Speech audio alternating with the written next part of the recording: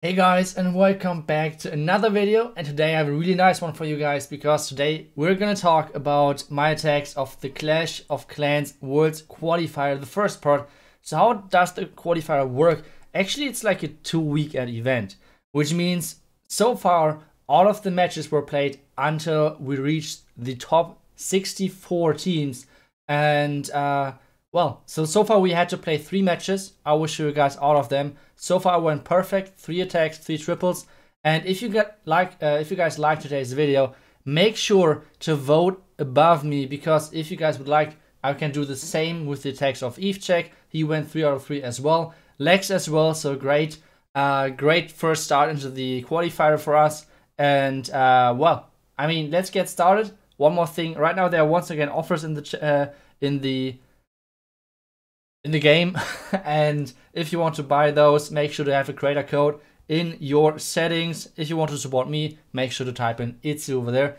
Just remember, this creator code is working for all of the Supercell games, which means, for example, for Brawl Stars or for Clash Royale as well. But now, let's get started. I obviously double checked with the ESL admins if it's okay to show those attacks, and they said it's okay to show all of the bases and attacks on the teams which were already out of the tournament. So the 3 matches which we played in the ESL qualifier were those three. This one and this one was like 2 other tournaments, but we want to concentrate on those 3. And this is the first one. So we won 13-11. Like I said, overall we had a really good run. Like I said, Lex, EveCheck, and me all went perfect over those 3 matches. And I want to show you guys the first one. It's on number 5. And once again, I want to talk about a bit more about the base identification part, because that seems to be a topic which a lot of people are asking for. And I want to do this a little bit more on this part of the qualifier videos, because we obviously think a lot about what could be possibly entries, what could be possibly a baited entry and stuff like that. So what was the approach on this base?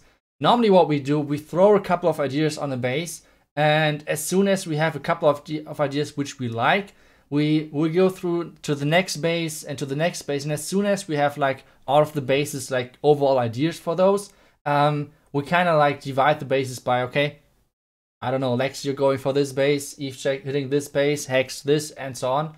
And on this base we obviously had a couple of ideas as well, and then it kind of depends on the attacker to choose which idea he is going for.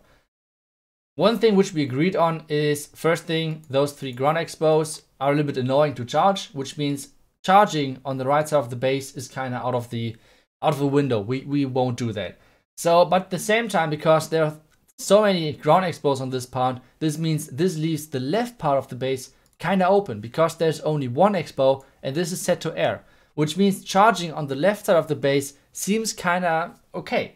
So the first idea someone came up with was the Yeti blimp, trying to like get a couple of loons, and then just the Yeti blimp in here. You can lure the clan castle, or like you should be able to lure the clan castle, and then you could charge in at the top side and play the hybrid kind of over here with the king over here, and that's the idea basically. Which first obviously sounds really good, but the only bad thing about this is that I really did a lot of Yeti blimp attacks in the last qualifier, and at some point I ran into a baited entry. So from this point on, I always try to not use those Yeti blimps, because it feels so bad when you're running into a bait like this. It's so annoying, because you can't do too much about that. So since you have so many like black holes over here, like spots where you can't really predict any traps, for example, if there are Tesla over here, it's really hard to trigger any black mines which might be located over here, or a tornado trap. So it's really hard and really risky to do this Yeti blimp, at least in my opinion. But we said, okay, a couple of people liked the plan with the Yeti blimp. If those people might have to attack this base, they will go for it. I had a second look at the base, and one thing which I found kind of interesting are those 2 dead zones over here. This one and this one, which means there are no buildings in there. And normally you can abuse those dead zones if you think there are no Tesla. I thought, okay, maybe they're over here Tesla because of the Yeti blimp, but there are no Tesla for sure over here. That was my gut feeling. So it's kind of like a mind game as well at that point. So what I was thinking is like, let's funnel over here, let's get rid of that trash over here, and then get the queen to the top, wall breaker him twice, and then get into this compartment. This gets basically the same as the other queen charge, but instead we do not have to use the Yeti blimp, and instead if this attack is baited, we can get like all of the black mines with Coco-loons after like back to back to back. So that was, in my opinion, the way safer approach, because I like the hybrid part over here. It feels like a pretty good natural pathing for the hybrid, so I like the idea over there. So now the only thing which we have to think about is, how do we funnel this top side? And since there's not too much damage, we could just use a wizard or like stuff like that. But if there are Tesla in between, this is kind of risky. So what I was thinking is like, if I use the king over here, which is going like something like this, he will not only funnel over there, but as well, if I'm getting into the danger zone with like all of those scatter shots and then the ground expo, the ward and everything, and obviously the sweeper pointing that way as well. If I get into the danger zone, my king should help the queen with the tanking. So this is what I was thinking, like, okay, let's do the queen walk, something like this. Let's use the king, something like this. And then let's use the hybrid. And the only thing which is like open is this part where you can just use the siege barracks. That was the idea which I was going for. So I think we should just take a look at it and see how it works, yeah? I mean, you guys already know that it's going to be a triple, but still, things can go wrong, things can go bad, or good, doesn't really matter. So let's take a look at how exactly it will go. As you guys can see, I used Ice Golem in the beginning as well. Why exactly did I use that?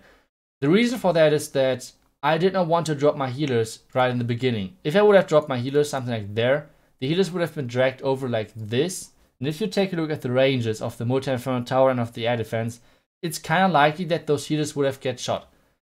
At the same time, I do not want to wall break in over here, because then my queen might go to the enemy single Inferno Tower, which is like a big no-go, because otherwise she's just getting stuck and might go around this corner.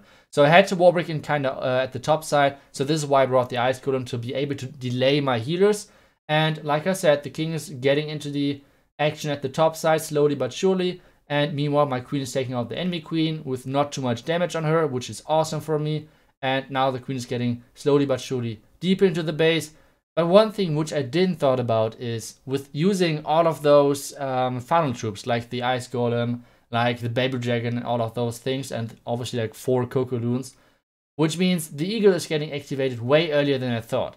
So what this, like the bad thing about this is that the Eagle is shooting my healers, which is never a good thing. This means already 3 healers are down, and the last remaining 3 healers are having basically no health. So at this point I had a couple of options. First off, I tried to kind of protect my queen with using like more freezes etc. for her.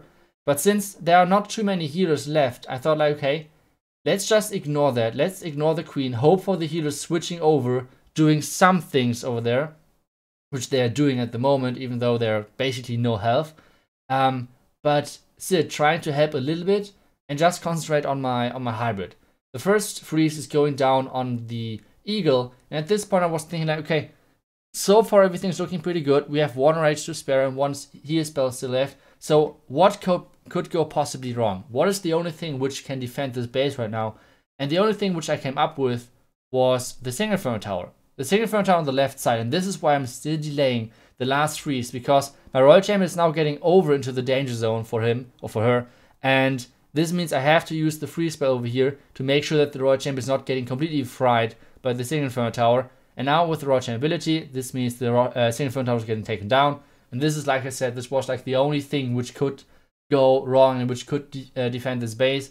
But well, with the safe freeze, this was a safe call, and this means this is the first attack which I did in the tournament. Let's take a look at the next base, and let's take a look at the next attack. And like I said, let me guys know if you like those more in-depth guides, or like more in-depth explanations on why exactly I did which entry kinda. Next war, we did a perfect war, which was kinda nice, and I attacked number 4. So let's take a look at that. And they do not have really bad base or anything. Like, this is a proper base, like normal base. And on this one we had different approaches. The first idea came by Nick, and he was saying like, okay, use your heroes at this side, and the other, like split up your heroes, funnel those two sides, use the dragons into this part of the base with only 1 rage, and then you have like bats and 5 freezes for the back end for this part. So that was the idea which he came up with kind of quickly, and we thought like, yeah, this sounds pretty good. The only thing which I personally didn't really like too much was that the bats are really spread out. So this means the bats have to take basically like from this part up to this part, kind of depending on how far the heroes will get, obviously. But still, this is a kind of wide pathing for the bats, which is crazy. So even though you have 5 freezes, it will be kind of tough to get through that. So this is like the only thing which I didn't like. So I was like, okay, the plan looks good, we can still do that, but I would just take a second look at the base and see if I can come up with something else. But if it's not really working, we can just go with the drag bat plan. So the next thing which I took a look at, because Nick was like having the idea after like a second basically. So I had a second look at the base and was like, okay, even though the base has 4 ground expos, take a look at the range. So this expo can shoot up to this point, this expo up to this point, on the other side this expo up to this expo up to this. So this means, god damn it, okay, thank goodness. This means even though we have 4 ground expos, those expos can't reach that far because they're really one-sided. Like 2 expos on the bottom left, 2 expos at the top right. So if those expos, for example, if those expos would have been over here, this is way more difficult to charge. But instead, those expos are kind of one-sided, which means if you charge in here, you just basically don't care about those 2 expos. If you charge in over here, you don't care about the other expos. So what is the next approach? The next thing which I'm thinking about is, okay, we have basically 2 ground expos on one side, which we are going to charge. And on the other side, we have 2 more ground expos, which we could try to abuse. So this means charging one side and the other side with something with air. For example, dragons, Lalo. So I thought, okay, let's take a look at Lalo. Do I get the enemy heroes? Like the enemy heroes like Royal Champion and Queen. And there they are, right next to each other. So what is the next approach? Next approach is like, okay, if I charge in over here, I can try to do a double layer over here, charge in the entire side, looks perfect. Let's take a second look at the base, kinda. So the second look was, obviously, how do I do the funnel? And second thing is, do the wall breaker actually work? And the bad thing about that is, if you're charging like this, you probably will like skip this this elixir storage, and you might skip this air defense. What this does is obviously the wall breakers might target this compartment, and obviously the healers might get shot if my queen is going like this way and luring the healers into the other air defense. So this is already not working. So the second approach was like, okay, let's do a queen knock into the compartment, which means like from the flank. So something like this. Then I needed to funnel over here, obviously somehow with like loons or baby dragon. I would get rid of all of this kind of quickly, wall break the queen in, use the king at the top side, and then just wall break it once again, because those 2 compartments, or like the big 2 compartments, like this one and this one, they're empty, so everything should work, kinda. And then the Lalo. What about, like, what is happening with the Lalo? We took already out all of this. Like, this is what we try to take out, kinda. And then, like, wherever the queen is heading, kinda, over here. So what do we do with the Lalo? And the Lalo was planned like, when I'm doing a blimp from over here for the town hall with like super goblins in there, because there can't be any giant bombs around the town hall, and then like the normal Lalo just into the defenses over here. This looks pretty good, even though this Reaper is really annoying over there. But there's just no damage. Like, as soon as we took out those 3 defenses, there's no damage anymore, and which is crazy nice for us, obviously. So that was the approach. That was the idea. I thought like, okay, looks really nice. I like queen charges way more personally, and I was in the end the guy who had to check the base. So yeah, I was like, okay, let's try it. So let's try to take a look at the base and the attack. You guys can see the army. I used 2 super wall breakers, 1 hound only because I had the second hound and the blimp, with the super goblins together. Used the couple of loons for the funnel with the baby dragon. Used the queen over there, and because this angle is like kind of obvious for a Yeti blimp, I thought like, I thought, okay, let's go for the Coco-Loon. And there it is, the black mine, nicely caught. Now the queen is like getting kind of low, so I have to use the queen ability soon because the royal champion will get onto my queen really soon. So there's the rage. And now the next thing, which I'm doing completely wrong. So when you're having two defenses back to back, like over here, if you want your king to go to the right, you need to place your king on the right. If you want to have your king going to the left, you need to place your king on the left. Because why exactly is that the case? If you have those buildings and you place like over here the king will go to the barracks, to the gold mine, to the cannon, to the mortar, to the cannon. That's his pathing. So this is why you always have to place the king on the side where you want him to go to, basically. When you have like those double stacked buildings. The same over here. I wanted my king to go to the top side.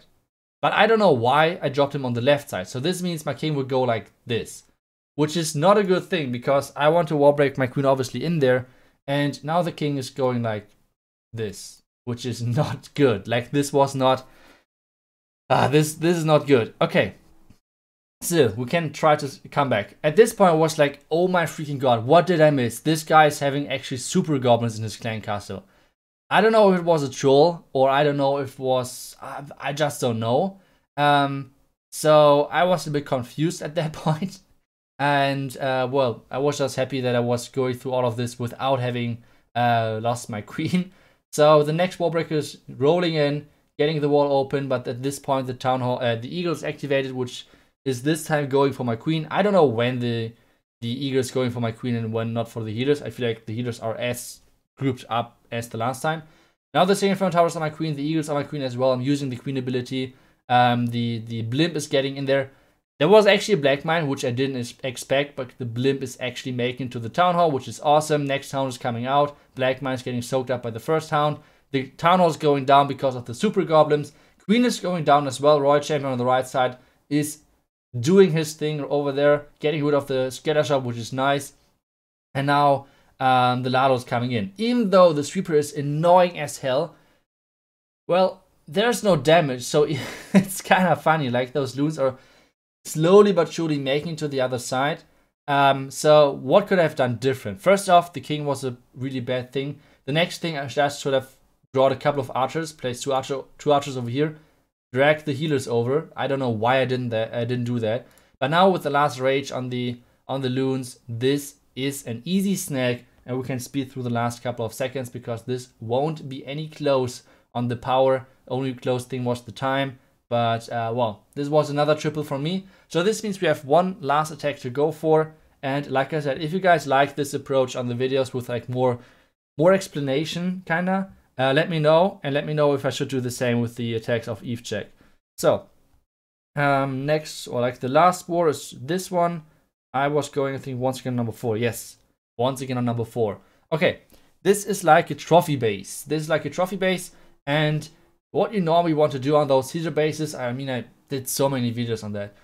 2 approaches. First approach, charging right into the town hall. Second approach, getting the walk from the flank into the town hall.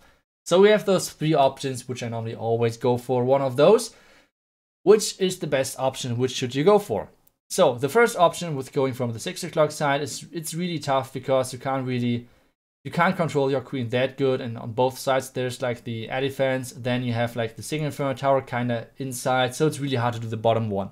So we have 2 options left. 1, 2. What should we go for? What is the difference? And the main difference on those 2 are the expos. We have on the right side an air expo and then behind a ground expo. On the left side we have a ground expo and then an air expo in behind. So now the question to you guys, which is the better side? Do you know? So let's, for example, go for the right side. If we walk over here, queen will slowly but surely get over here, go for this expo. Even though the expo is shooting later, obviously not on the left side, as soon as you're going for this expo, the back expo is on your queen because expo can reach her. On the other side, let's do the example on the other side. If my queen is going like this, shooting this expo, the back expo is not on my queen, which means overall less damage. Obviously, the expo is shooting early at her, but still, it's always better to charge early into a ground expo. That's always, always better. So, since we already figured that out, okay, it's going to be the left side. The next problem is this freaking stupid air defense. This air defense is kind of in the back, like in the second row, which means if I place my queen, if I place my healers, those healers will be most likely getting dragged into the range of the air defense, which is not nice. And this means I had to come up with something to be able to delay my healers. So what I came up with is using a Coco-Loon, a baby dragon over here, and then a wizard to support. As soon as the Coco-Loon is dead, the Archtower will shoot on my baby dragon. Then I can place my queen, let her walk over here, and support the queen with an ice golem once again. This ice golem will tank the cannon and the ground expo, and this means I can use my healers like somewhere over here. This should delay the healers that they will never ever get in range of this air defense. As easy as that. What is the next thing to do? As soon as I charge in over here, my queen is something like this. She will probably took out something like this, roundabout. This is what the queen should have taken out at this point. The next thing, I still have my king, I still have my siege barracks, so it's kind of easy to say they would just go over here. Maybe some of the troops will go inside, that's totally fine. But either way, this is the hybrid pathing, getting into the back end, and then my queen can like still access all of this. I will bring two super wall breakers. The first wall break is meant to be over here, so the queen can reach the single Inferno Tower. The second one, if my queen is like going around, is meant to be over here if this Inferno Tower somehow is surviving, because so my queen needs access to the last Inferno Tower. This is the plan. This is pretty straightforward. This is what I came up with kinda in the first couple of seconds, because like I said, I attacked tons, millions, whatever, how many bases with those sieges set up. So I was kind of confident going into this. So let's take a look at the attack. So I hope I was able to explain everything so that you guys were able to understand my thought process. Like I said, Coco-Loon, then as soon as the baby dragon is getting targeted, my queen in behind, another Coco-Loon for my healers later on, then the ice golem tanking cannon and ground expo as predicted, and now the arch tower on the left side is going down, which is awesome for us. And as soon as the ice golem is dead, we're starting off with our healers. Like I said, like over here, they should be always out of range of the stupid air defense on the second row. I would just like leave the range open for you guys. And now, slowly but surely, the queen is approaching the enemy queen, so I have to rage, even though right now I do not need the rage. But as soon as my queen is stepping forward, she's approaching the enemy queen, so I need that. A nice Coco-Loon to soak up another black mine. Queen is going to the bottom. There are 3 ice golems in there, which is awesome for me because there's not those stupid split CCs, which I freaking hate. Like, do you know those 30 archers and 15 goblins? And then you're losing out only 25 archers in the first couple of seconds. And you can't use a poison because there are still like 1 million troops in the clan castle, which can't be killed without. Freaking hate those CCs on queen charges. But either way, queen is activating the town hall. And this means my troops can approach the town hall. So far everything is looking really good for us. Our super whatever, like how do the P.E.K.K.A. that was a tough approach. The P.E.K.K.A. and the king is still alive. They're getting rid of the outside buildings, now going inside. Now the next thing, I'm freezing the right side. Why exactly do I do that? I could have frozen the left side as well, but I froze the right side because this scatter shot is just sitting tanked by my queen, which is perfect. Like, I do not need another rage whatsoever. And the right scatter shot was on my hybrid, and I just do not want to have that because scatter shots are scary, scary, scary things. So, meanwhile, the Royal Champion is getting beaten up kind of hard. The Hawk Riders are like approaching the last Inferno Tower, so this means the last Super Ball Breaker is kind of wasted. But we still have the Rage. I'm saving the Rage right now because, why? Because I think the only defense right now which could have defended this attack was the single Inferno Tower, so I needed to be able to approach the single Inferno Tower as quickly as possible if somehow the single Inferno Tower was surviving. That was kind of my thought process. So this is why I thought this is why I saved the Rage and I saved the Super Ball Breaker if something is going wrong. In the end, I just swagged the Rage because those user bases are trash, and well, that's about it. That's it. I hope you guys liked this this more explanation video. Like I said, if you guys liked the video, make sure to like the video, and go in the how do you say the poll in the beginning, and let me know if you guys would like to see this exact same video with the attacks of Eve check. He tripled 3 times as well, like I said. So yeah, let me guys know.